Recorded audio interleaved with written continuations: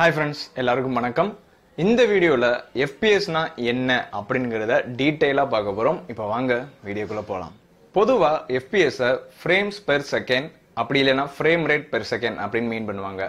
விக்கிபீடியால போய் நீங்க செக் பண்ணி பாத்தீங்கன்னா இதுக்கு எக்ஸாக்ட் டெஃபினிஷன் என்ன கொடுத்திருப்பாங்கன்னா frame is a frequency in which set of consecutive images will display on the screen அப்படினு மென்ஷன் பண்ணிருப்பாங்க.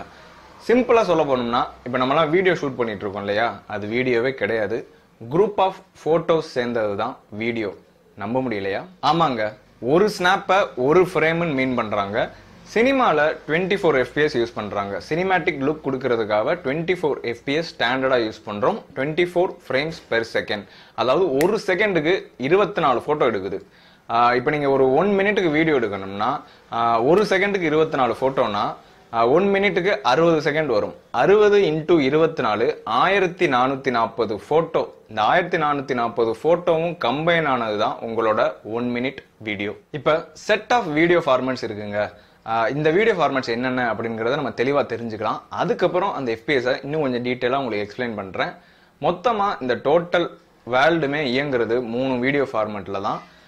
ஒன்னு நான் எக்ஸ்பிளைன் பண்றேன். ஒவ்வொரு கண்ட்ரிக்கும் ஒரு வீடியோ ஃபார்மேட் இருக்கு. அது என்னென்ன அப்படிங்கறத நான் சொல்றேன்.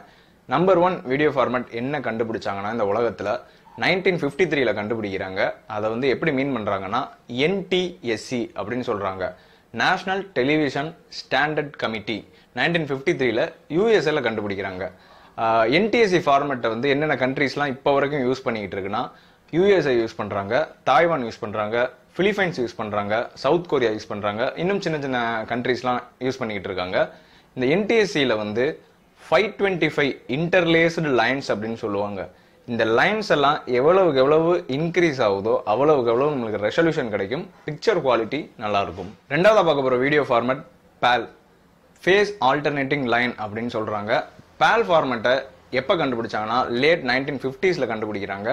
NTSC ஃபார்மேட்டை 1953ல கண்டுபிடிக்கிறாங்க. PAL ஃபார்மேட்டை லேட் 1950ஸ்ல ஜெர்மனில கண்டுபிடிக்கிறாங்க. PAL ஃபார்மேட்டை என்னென்ன கண்ட்ரீஸ்லாம் யூஸ் பண்ணுதுன்னா நம்ம யூஸ் பண்றோம், இந்தியா யூஸ் பண்ணுது, சைனா யூஸ் பண்ணுது, அதே மாதிரி ஆஸ்திரேலியா யூஸ் பண்ணுது, இன்னும் நிறைய கண்ட்ரீஸ் யூஸ் பண்ணிக்கிட்டு இருக்கு PAL ஃபார்மேட்டை. PAL ஃபார்மேட்ல 625 இன்டர்லேஸ்டு லைன்ஸ் இருக்கும். NTSCல வந்து 525 இருக்கும். அதாவது இன்டர்லேஸ்டு லைன்ஸ் எவ்வளவு இன்க்ரீஸ் ஆகுதோ அவ்வளவு ரெசல்யூஷன் நல்லா இருக்கும். ஸோ PAL ஃபார்மேட்டுக்கு வந்து NTSCயோட கம்பேர் பண்ணும்போது ரெசல்யூஷன் ரொம்பவே அற்புதமா இருக்கும், குவாலிட்டி ரொம்ப பிரமாதமா இருக்கும்.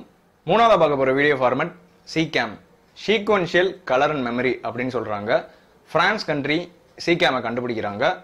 இப்ப கரண்டா எந்தெந்த கண்ட்ரீஸ்லாம் யூஸ் பண்ணிக்கிட்டு இருக்குன்னா ரஷ்யா யூஸ் பண்றாங்க, பிரான்ஸ் யூஸ் பண்றாங்க, சம் பார்ட்ஸ் ஆஃப் ஆப்பிரிக்கால இன்னமும் இதை யூஸ் பண்ணிட்டு இருக்காங்க.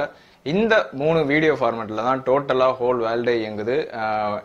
வேர்ல்ட்ல இருக்கிற எல்லா கண்ட்ரீஸுமே இந்த 3 வீடியோ ஃபார்மேட்ல ஏதோ ஒரு ஃபார்மேட்ல தான் தொலைக்காட்சியோ படமோ பார்த்துட்டு இருக்காங்க. நான் ஏற்கனவே சொன்ன மாதிரி நம்ம கண்ட்ரில PAL ஃபார்மேட் தான் யூஸ் பண்றோம், face alternating line. PAL format வந்து 50 ஹெர்ட்ஸ் ஃப்ரீக்வன்சி வந்து ரொம்ப ஒத்து போகும். அதாவது நம்ம EB லைன் வருதுல நம்ம வீட்டுக்கு, அதை வந்து 50 ஹெர்ட்ஸுக்கு கண்டிப்பா ஒத்து போகும். இந்தியாவில் வந்து 50 ஹெர்ட்ஸ் தான் யூஸ் பண்றாங்க. USL வந்து இதை வந்து 60 ஹெர்ட்ஸ்க்கு யூஸ் பண்றாங்க. ஏன் இந்தியாவில் நம்ம 50 ஹெர்ட்ஸ் யூஸ் பண்றோம்னா இந்தியா வந்து மோஸ்ட்லி வந்து ஒரு வெப்பமயமான ஒரு நாடு, அதனால வந்து ஃப்ரீக்வன்சி லெவல் வந்து கம்மியாவே இருக்கு. அமெரிக்காவில் வந்து அந்த அளவுக்கு வெப்பம் இருக்காது, அதனால அவங்க 60 ஹெர்ட்ஸ் வந்து யூஸ் பண்றாங்க. நான் ஏற்கனவே சொன்ன மாதிரி சினிமாவில் வந்து 24 fps யூஸ் பண்றாங்க. இது எக்ஸாக்டா சொல்லணும்னா ரேஷியோ 23.976 fps அப்படின்னு சொல்லலாம். 30 fpsக்கு எக்ஸாக்டா எவ்வளவு சொல்லலாம்னா 29.97 fps அப்படின்னு எக்ஸாக்ட் ரேஷியோ சொல்லலாம். ஏன் சினிமால ஸ்டாண்டர்டா 24 fps யூஸ் பண்றோம்னா அது வந்து ஒரு ஸ்டாண்டர்ட் ரேட் அப்படின்னு சொல்லலாம். ஸ்மூத்தி விஷுவல் கிடைக்கும் உங்களுக்கு 24 fpsல போனீங்கன்னா, அதனால தான் 24 fps ஸ்டாண்டர்டா யூஸ் பண்றாங்க. ஏன் நம்ம 30 fps 60 fps எல்லாம் யூஸ் பண்ணக்கூடாதா அப்படின்னு நீங்க கேட்டீங்கன்னா கண்டிப்பா யூஸ் பண்ணலாம். எவ்வளவுக்கு எவ்வளவு நம்மளுக்கு FPS அதாவது ஃப்ரேம் ரேட் வந்து இன்க்ரீஸ் ஆகுதோ அவ்வளவுக்கு எவ்வளவு நம்மளுக்கு வந்து ஸ்லோ மோஷன் வீடியோ கிடைக்கும். இப்போ நான் இந்த தெளிவா உங்களுக்கு எக்ஸாம்பிளோட விளக்கி காமிக்கிறேன். இப்போ ஒரு பையன் ஸ்கேட் போர்டில் ரொம்ப ஸ்பீடா போறான். இதை வந்து நம்ம 24 fpsல நம்ம கேமரால ஷூட் பண்றோம்னா ரொம்ப ஸ்பீடா போயிடுவோம். இதை 60 fps அப்படி இல்லைன்னா 120 fpsல நீங்க ஷூட் பண்ணீங்கன்னா அவனோட ஃப்ரேம் வந்து உங்களுக்கு வந்து எலாபரேட் ஆகும். அதாவது ரொம்ப ஸ்லோ மோஷன் வீடியோ உங்களுக்கு கிடைக்கும். அது கொஞ்சம் கொஞ்சமா அப்படியே கிராஸ் ஆகுற மாதிரி இருக்கும். இன்னொரு எக்ஸாம்பிள் உங்களுக்கு என்ன சொல்றதுன்னா கிரிக்கெட்டை சொல்லலாம். நீங்க பார்த்திருப்பீங்க, ரன் அவுட்லாம் நிறைய டைம் பார்த்திருப்பீங்க. ரன் அவுட் வந்து தேர்ட் அம்பையர் டிசிஷனுக்கு போகும்போது அந்த பால் வந்து காமிப்பாங்க, ஸ்டிக்ல படும், அப்படியே ஃப்ரண்ட்ல போகும் பேக்ல வரும், ஃப்ரண்ட்ல போகும் பேக்ல வரும். இது எல்லாமே 60 fpsக்கு above எடுத்த ஷார்ட்ஸ், அதாவது ஸ்லோ மோஷன் வீடியோ ஷார்ட்ஸ். அதனால தான் நான் உங்களுக்கு ஏற்கனவே சொன்னேன், இது குரூப் ஆஃப் இமேஜஸ். அதனால தான் ஒரு பால் வந்து இங்க இருக்குன்னா அடுத்த ஷாட்ல பாத்தீங்கன்னா இங்க இருக்கும், இங்க இருக்காது, இங்க இருக்கும், அதுக்கு அடுத்த ஷாட்ல இங்க இருக்கும். ஸோ இதுதான் சிம்பிள் எக்ஸாம்பிள் நான் இது கொடுக்க விரும்பினது. நம்மளோட ஹியூமனை 1000 fps வரைக்கும் டிடெக்ட் பண்ணுங்க. ஆச்சரியமா இருக்குல்ல? சினிமேட்டிக் லுக்குக்கு ஏற்கனவே சொன்ன மாதிரி 24 fps யூஸ் பண்றாங்க. ரியாலிட்டி ஷோஸ், லைவ் ஷோஸ்லாம் நிறைய பார்த்துருப்பீங்க டிவியில. அது வந்து 30 fpsக்கு ஷூட் பண்ணுவாங்க. ஸ்போர்ட்ஸுக்கு 60 fpsக்கு அக்யூரேட்டா வச்சு எடுப்பாங்க. அதுக்கு மேல 120, 140 fpsலாம் எடுக்கிறதுலாம் ஸ்லோ மோஷன் ஷார்ட்ஸ். சினிமாவில் வந்து 24 fps ஸ்டாண்டர்டா யூஸ் பண்ணுவாங்க. அதே மாதிரி நிறைய ஸ்லோ மோஷன் ஷார்ட்ஸ்லாம் வேணும்னா அதுக்கு தகுந்த மாதிரி fps செட் பண்ணுவாங்க. கண்டிப்பா இந்த வீடியோ உங்களுக்கு யூஸ்ஃபுல்லா இருக்கும்னு நம்புறேன். மேலும் அடுத்த ஒரு நல்ல வீடியோல சந்திக்கும் வரை உங்களிடமிருந்து விடைபெறுவது உங்கள் திலக் சங்கர். நன்றி, வணக்கம். உங்களுக்கு ஏதாவது டவுட் இருந்துச்சுன்னா கண்டிப்பா கமெண்ட் பாக்ஸ்ல பதிவிடுங்க. நான் கண்டிப்பா உங்களுக்கு ரெஸ்பான்ஸ் பண்ணுவேன். மேலும் அடுத்த ஒரு நல்ல வீடியோல சந்திக்கிறேன்.